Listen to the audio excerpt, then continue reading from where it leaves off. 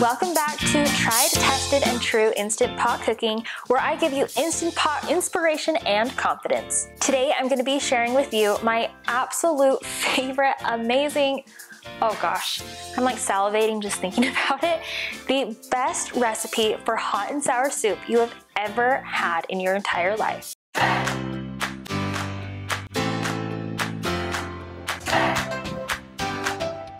This hot and sour soup that we're gonna make today is nothing like you've ever had before. It is thick, hearty, warm, sour, spicy. Oh, it seriously is the best. Okay, let's jump into this recipe. For this recipe, you will need 1 medium chicken breast, finely minced, 1 tablespoon of cornstarch, 1 tablespoon of soy sauce, 1 tablespoon of meating, and half a teaspoon of white pepper. That is for our marinated chicken. The other ingredients you'll need are 6 cups of chicken broth, 1 ounce of dried wood ear mushrooms, 1 cup sliced carrots, 1 cup finely sliced bamboo shoots, 1 cup sliced shiitake mushrooms, 7 ounces of enoki mushrooms, 1.5 tablespoons of minced garlic, 2 teaspoons of grated fresh ginger, 9.5 ounces of medium firm tofu, 2 eggs, 1 stalk of finely sliced green onions, 3 tablespoons of sesame oil, half a cup of soy sauce, half a cup of white vinegar, 2 teaspoons white pepper, 1 teaspoon sugar, and a 1/4 cup of cornstarch. And I like to top each bowl with additional sesame oil, finely sliced green onions, and white pepper. First, take 1 ounce of dried wood ear mushroom and reconstitute it in 2 cups of warm water. We just want it to kind of rehydrate and get nice and big and squishy all over again.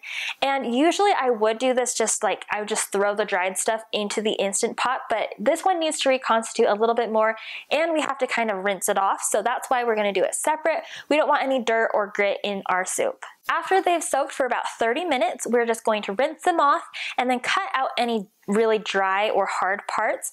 And then I like to lay them on top of each other, roll them up, and then slice them into thin strips. Next, we're going to marinate the chicken. So first, take 1 large chicken breast and mince it into really fine pieces. We want them really small, not like paste obviously, but just little tiny bits that are going to float in through the soup. To this, we're going to add 1 tablespoon of cornstarch, 1 tablespoon of meating, or you can just use like a little bit of sugar water if you want, or omit if you don't have it, 1 tablespoon of soy sauce, and 1/2 teaspoon of white pepper. Now just mix that up until it's nice and covered and then set aside while we prepare our vegetables. Wash and slice all your other vegetables and then we are going to just dump everything in the Instant Pot. It's so nice, it's like seriously the easiest soup ever. First, we're going to add in our sliced and cleaned wood ear mushrooms. If you can't find these, just find them on Amazon or you can find them in an Asian grocery store. Also, if you can still hear a lisp, it's because I had mouth surgery and yes, I just sound like this, so sorry about that. After the wood ear mushrooms, do 1 cup of sliced shiitake mushrooms, 1 cup of sliced carrots, 1 stalk of finely diced green onions, 1 cup of finely sliced bamboo shoots, and I like to get the baby ones, the baby young bamboo shoots, they're just way more tender. And lastly, 7 ounces or 1 package of sliced enoki mushrooms. Next, add on the marinated chicken that we had from before, 1.5 tablespoons of minced garlic, 2 teaspoons of freshly grated ginger, and 6 cups of chicken broth. Here's a pro tip. Just take your whole knob of fresh ginger and scrape the skin off with a spoon. You can also use like a vegetable peeler, but I like using the spoon method and then just grate it up with a little microplane or grater. I always have fresh ginger on hand, but I don't always keep it in the fridge. I just keep it wrapped up in a little baggie in the freezer, and then I just peel it and grate it frozen. Now give that a stir, and then we're gonna put the lid on the Instant Pot, turn the knob to sealing, and cook on manual high pressure for 5 minutes. Hot and sour soup has 2 parts, right? The hot and the sour. So the hot actually isn't like a spicy heat, it actually comes from white pepper. So you need to have white pepper for this recipe. And then the sour comes from the vinegar in the soup. So hot and sour, you have to have white pepper and vinegar in order to do this. So while the soup is cooking, we are going to mix together in a separate bowl, half a cup of soy sauce, a 1/4 cup of cornstarch, half a cup of white vinegar, 1 teaspoon of sugar, and 2 teaspoons of white pepper. Just whisk that up until the cornstarch is completely dissolved.